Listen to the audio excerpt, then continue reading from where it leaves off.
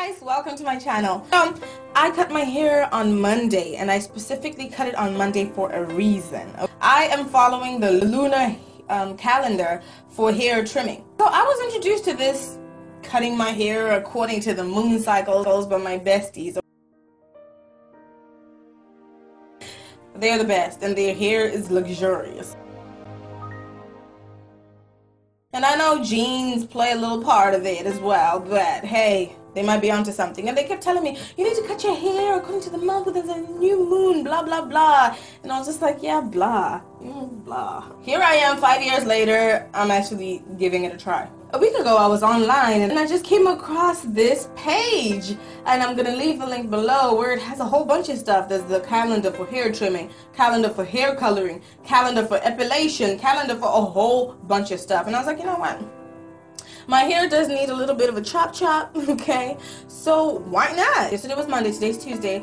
I trimmed my hair and I cut off about, in the front I cut off about 2 inches. And then in the back, I cut off 1 inch because my hair is longer in the front than it is in the back. And that's how much damage I had to remove because I honestly haven't been taking care of my hair. My health has been off, so I haven't had much energy to deal with that. And I haven't worked for like 2 years, and I started working, and it's just, it was a lot. So, I cut my hair yesterday. That was the 18th on Monday, Martin Luther King holiday. And it feels good. I did a braid out. This is a braid out. My hair honestly feels good. Like detangling it was easy. Detangling was easy. And unraveling my hair had gotten so coarse at the ends, like the split ends and the knots were crazy, to the point where when I was taking out my twist out, not my braid out, my twist out, I was getting tangles.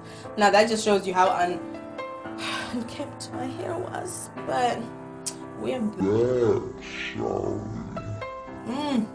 And I'm loving it again. I'm loving it again. Do you hear me? I am loving it again. Gorgeous. Let's make sure I don't have lipstick on my teeth because that would be awful. I honestly don't have a hairdresser. I don't trust everyone with my hair. Okay. Okay.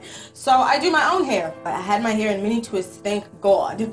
That way it just made it easy. I was going through each and every mini twist, just cutting off what I didn't need and then washed my hair and everything. That was the process I did. I deep conditioned my hair and all of that fun stuff. And after rinsing my hair off with cool water, I just braided it. I did a braid out with shea butter, just raw, plain shea butter. And that's it. And this is the end results. Like, my hair feels so good, so good. Since this week, as you can see in the calendar, this month, I cut my hair on the 18th, but next month, you know, I'm giving it 4 weeks. I can't cut it on the 18th because there's a little red scissors, as you can see. I need to cut it on the 17th. I mean, not cut it, but then just measure it on the 17th. And if I need to do a little dusting here and there, I'm going to do it on the 17th. Just like I did the inversion method, I'm going to test this out and see if it does actually make a difference.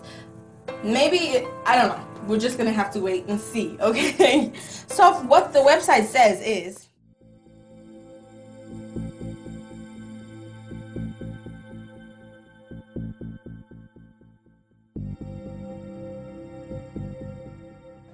let's try this out and see. In 4 weeks, we're going to see how long it's going to take or how long my hair would have grown. I guess I need to measure it.